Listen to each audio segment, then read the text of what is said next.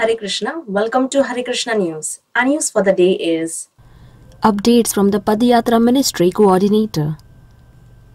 During ISKCON Leadership Sanga, devotees had a Padayatra booth and held 3 Padayatra seminars which provided new contacts and Padayatra organizers. In the display area, there were 2 giant displays of Padayatra Worldwide. The 2016 Padayatra Newsletter is very attractive and innovative. The Padayatra Worldwide Ministry had pledged to organize at least 50 Padayatras from Gaura Purnima 2014 to the end of 2016.